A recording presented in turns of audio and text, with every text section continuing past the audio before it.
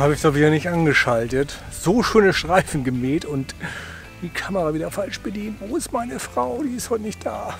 Oh Mann. Aber die Streifen sind gerade richtig, richtig schön. Ich bin jetzt hochgegangen auf 15 mm. Ich werde noch ein bisschen höher gehen jetzt im Herbst. 16, vielleicht sogar 18 mm Schnitthöhe, um eben auch die Wurmhaufen ein bisschen unten zu halten, dass sie nicht so ganz stark rauskommen und nicht ganz so blöd platt gedrückt werden. Das sieht man jetzt in der Einstellung nicht so gut. Das sieht richtig klasse aus, wenn man aber ein bisschen dichter geht. Und wir wollen ja hier nicht nur die Fake-Videos machen, sondern wir wollen auch mal ehrlich zeigen, wie es wirklich aussieht. Und wenn man nämlich jetzt hier von oben guckt, dann seht ihr das, ne? Da, hier, da, überall sind die Spots. Hier, ne? Tak, tak, tak, tak.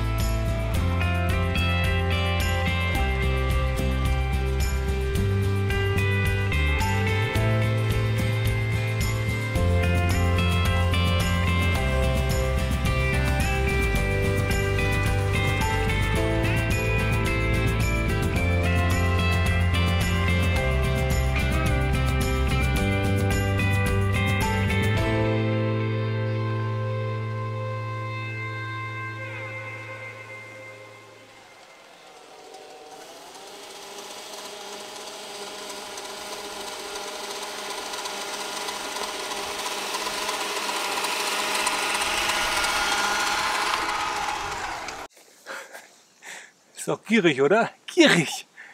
Ja, Freaks, ihr wolltet mal wieder, dass ich mit dem eFlex mähe.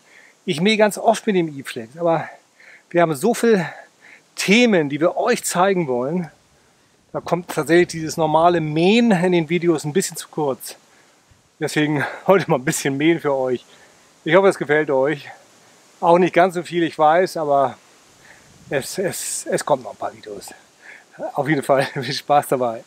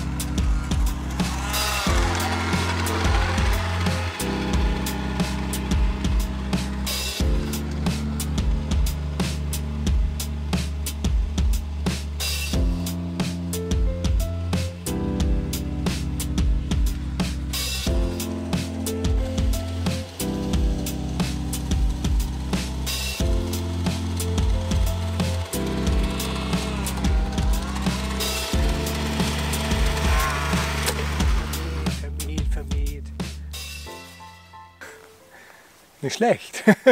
Aber um so ein richtig schönes Diamond Cut Muster zu bekommen, muss man immer wieder rüberfahren. Also wirklich mehrere Male in beide Richtungen, wenn man Spaß dran hat und die Zeit. Dann kommt so ganz langsam eben genau diese Rautenform rüber. Ich müsste jetzt nochmal wieder die Längsstreifen mähen und dann halt nochmal hier die Schrägstreifen. Und irgendwann hat man so ein richtig cooles Rautenmuster. Yeah!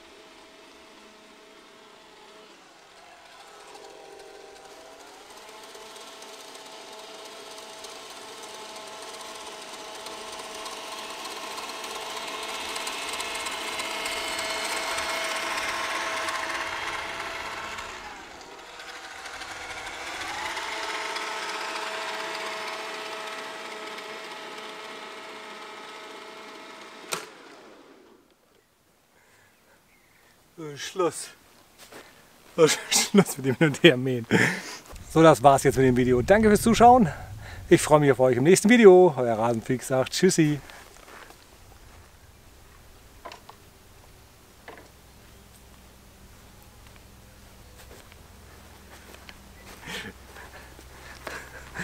Und jetzt fragt mich nicht, warum ich den ganzen Tag diesen Schuhlöffel in meiner Hose habe.